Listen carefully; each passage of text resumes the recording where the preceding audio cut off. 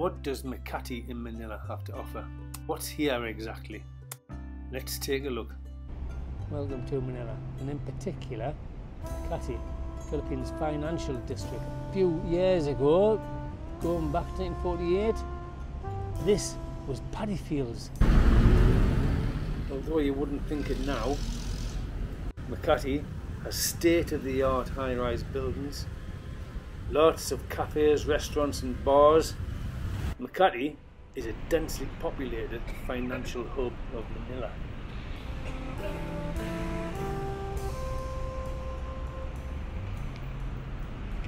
Nestled in the heart of Makati is Ayala Triangular Gardens, and these gardens have a historical past which I'll tell you about. There's sculptures and walkways and places to sit and relax and reflect, and just to escape from the hustle and bustle of the city. Ayala Gardens Triangle was the centre of Philippines' first airport. There's a control tower, which is Nielsen's tower. This looks like it's the old control tower.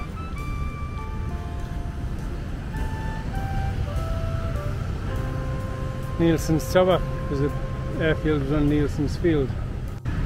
So this building was the control tower for the very first international airport in the Philippines. It's now a fancy restaurant by the looks of it. But it's nice to see that a historical building like this is well maintained and looked after.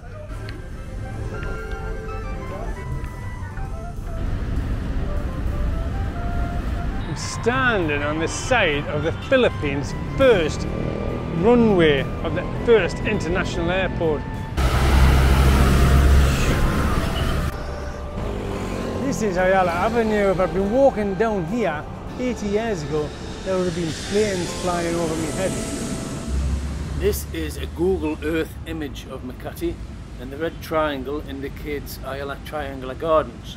If I put an image in the corner of the first airport, then drag the image over Triangular Gardens, you'll be able to see exactly how it fits. I'll leave the park behind me now, head down the underpass. I'm on my way to Greenbelt Mall.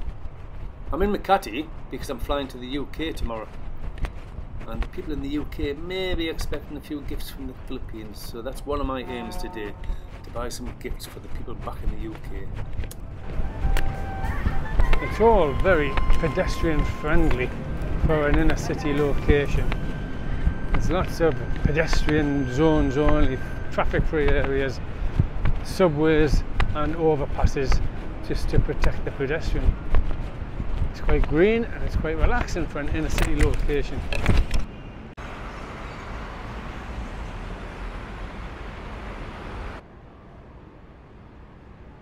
At the heart of the Greenbelt Mall is a garden, a park, and I'd rather spend time walking around the park than looking through some shops with branded goods in them, as you can probably tell by the way I dress actually. It's probably the park that lends the name to the series of malls anyway, the Greenbelt. It's at the centre of all the malls, and it has walkways, waterworks, sculptures, it's even got a church. Greenbelt Mall is quite upmarket, it's quite upscaled mall in the middle of Makati. It hasn't just got shops, it's got lots of restaurants, and I'm going to look at the prices of the food. It's even got a church in the centre of the park, in the centre of the mall. And these guys are putting up the Christmas decorations because it's September, which means it's Christmas in the Philippines.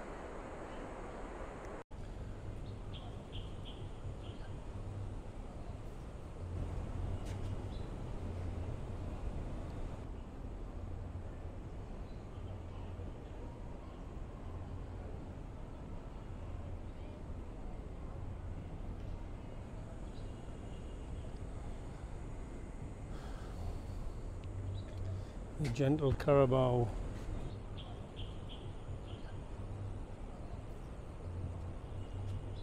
Greenbelt Mall is 5 malls altogether, all linked together with pedestrian walkways, but they've all got their own personality as well. They've all got the big brands, the branded goods.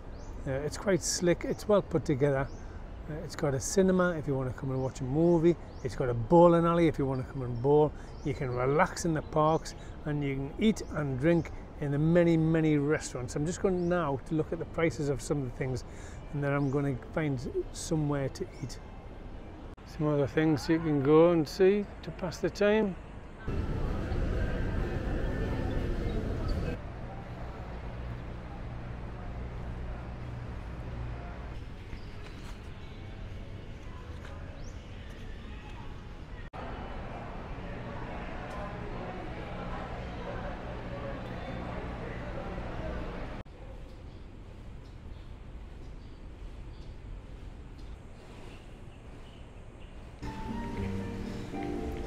Filipino breakfast for 680, French toast 480, English breakfast 590.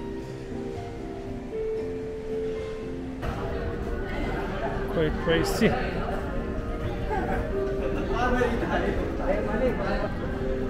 Although the price varies in a lot of the places, it's still quite a pricey place to come and eat. Pricey, expensive. So let's go and have a look and see what else, see what alternatives I can find.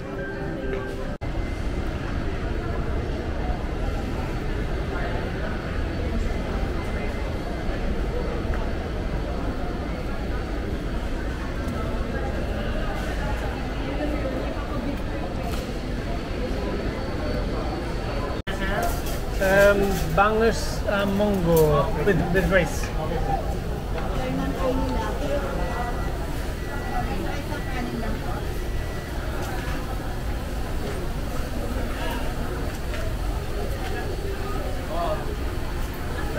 Ang ano namin combo dahil tilapia, barbecue, pork chop. Yan lang sir. Yun lang doon sa screen. Oh, yun sir. So this is what I buy, mungo with bangus or milkfish, which is a national fish of the Philippines. Rice, of course. Soy sauce with chili in, which will be for the lumpia here, and also for the bangus. And the lime, the Philippine lime, squeezes into this soy sauce. This is the kind of food you're looking for. You want to save some pesos. Instead of eating in an expensive restaurant, you'll find this in the food court in the basement of Landmark, which is behind Greenbelt number 4. And all for the saintly sum of 200 pesos, or 220 pesos, which is what? It is just over £3. And if I'd stayed where I was, the bangus and the mungo is 680. 680 in Greenbelt 3.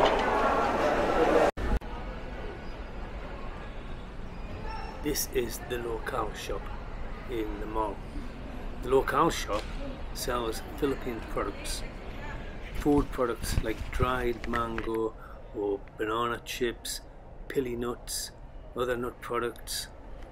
And it's from this shop that I would choose some gifts to take back to the UK, some local Philippine products to take back to the UK.